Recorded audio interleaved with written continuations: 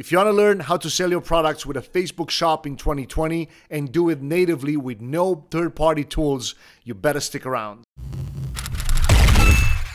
All right, guys, so a lot of you have watched the previous tutorial on how to create your Facebook shop from scratch. So if you watch that, you're more than welcome to skip to this time right here to get into the payment integration. But for those of you that are brand new to the channel and brand new to this tutorial, I'll invite you to stick around because I'll walk you through step by step how to create your Facebook shop, how to integrate it with your business page.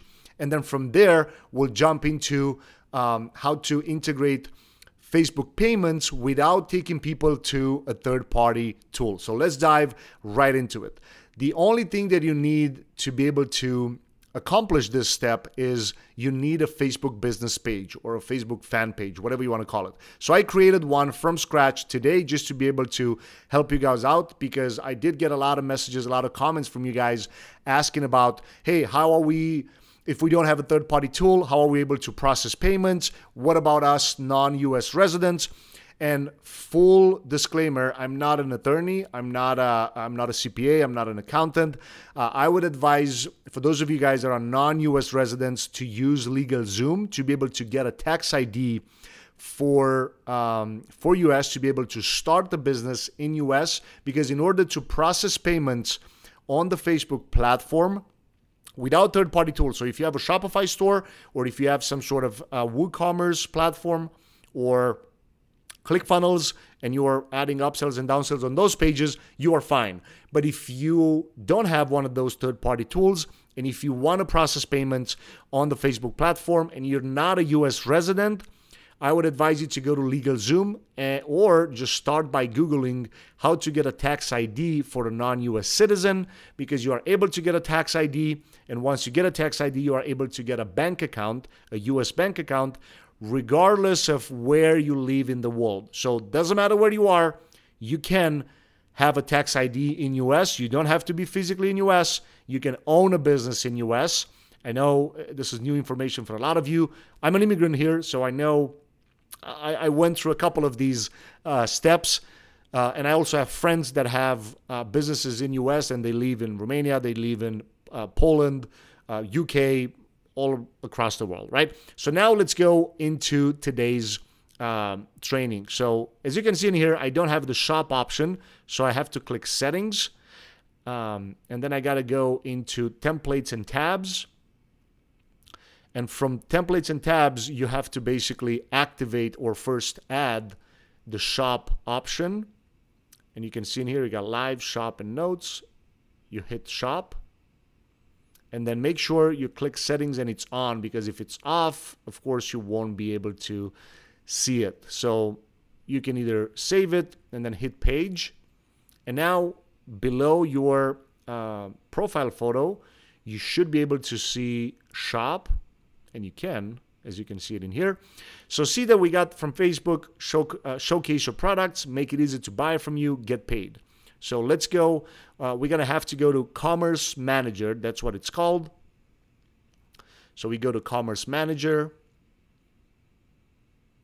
And then once we go in here, we're going to have to link our business accounts, right? So let's set up our business account. So see that it asks you, do you have a bank account in US? So if you don't have a bank account in US, you won't be able to process this, at least at the moment of this recording in 2020. You're not able to do this. So I would click, yes, I do have a bank account in US. I hit next. And now he's asking me what page I want to create this for. So I'm going to use this personal branding funnels. I'm going to hit next. And he's going to ask me what's the account name. So personal branding funnels. I have to create, so I'll just probably link this business account. Hit save.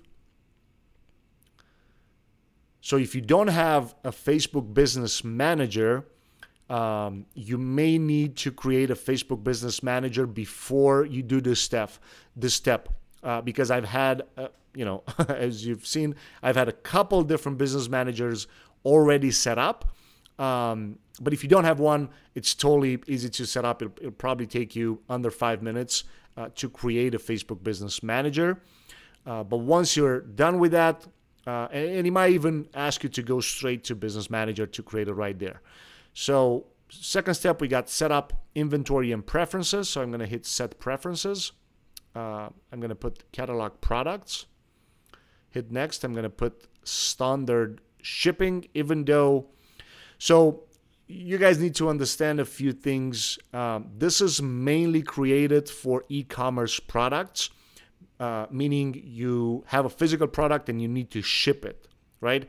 Facebook won't take it easily to create digital products and still charge people on the platform. You can do that as long as you integrate with a third-party tool, like Shopify or WooCommerce or all the others that exist, or ClickFunnels if you have a funnel itself. However, for this one, I'll show you exactly how to do this. So I'll do free shipping for this, let's assume. Estimate days delivery, minimum 1 day, maximum, let's say 3 days, or whatever. Like you'll put in there whatever whatever timing works for you. You hit next.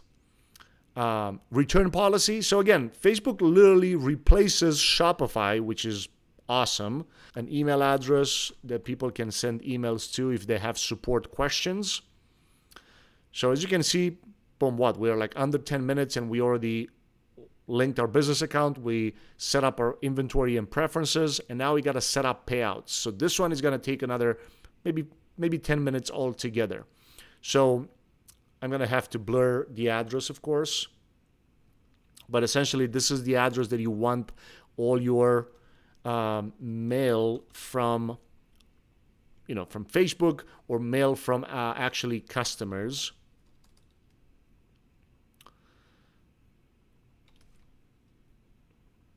So make sure you write the email that you want this information to go to.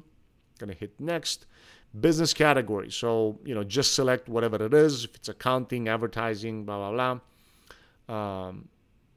Shops, restorations, whatever. I'll just name it advertising services. Hit next.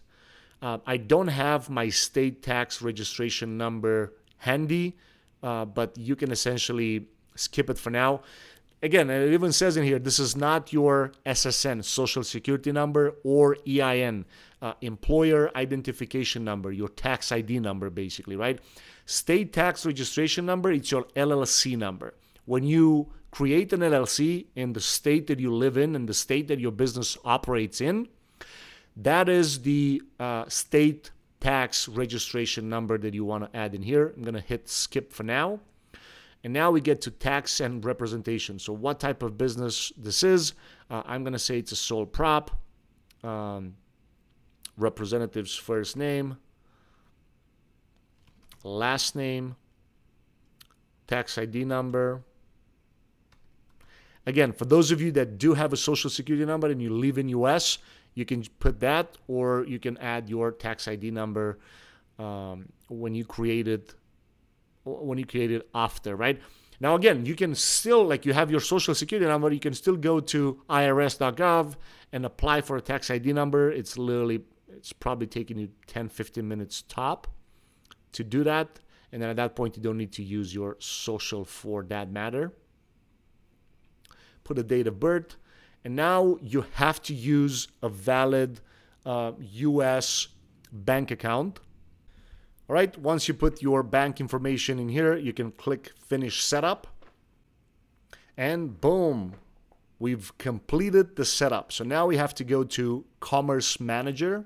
And this is essentially where you add your products and you tell Facebook that, and this is the behind the scenes or the back end of your commerce account. So, right, like if you guys have any Shopify stores, or you've seen one, right? Like you see the activities, like how many products are being shipped, how many return requests, open disputes, all that good stuff, fulfillment location, if that's what you do. But right now, you're almost ready to start selling. So I'm going to set up the first product. And again, in the previous tutorial, we added products on the front end. On the back end now, it's a little bit different, so bear with me. I'm going to do it with you step by step. So we're going to add products, add manually. And as you can see in here, what I'm going to do is I'm just going to add a test product, right? But if you are doing it for your e-commerce products, make sure you're actually adding the valid, picture of the product. So I'm going to do a client acquisition workbook. Just going to copy and paste this. I'm going to add an image that I already created in Canva. You can also add the photos here. I'm going to do the regular price, $29, and the discounted price, $7. Inventory, you need to make sure, it's super important, guys. If you don't do the inventory in here, like how many products you have available, it will not work. You will not activate the account. Return policy days, if you want, you can add in here, but I leave it like this and then just hit add product. Let's see if it works with the screenshot. Condition. So it's new. If you want to sell, you can literally sell used products on Facebook, and it works the same. And that's pretty much what it is. I may need to add another photo, like I said. So I'm going to have to add one in here. It's not a, it's not the photo that I want, but bear with me.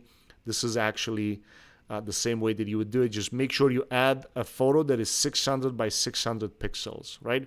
And if you don't know how to create one of those, you come to Canva, come here into Home, and then you create a design, and you can say custom dimensions, right? 600 by 600, create design. And Canva would actually give you a ton of different logos, images, for free.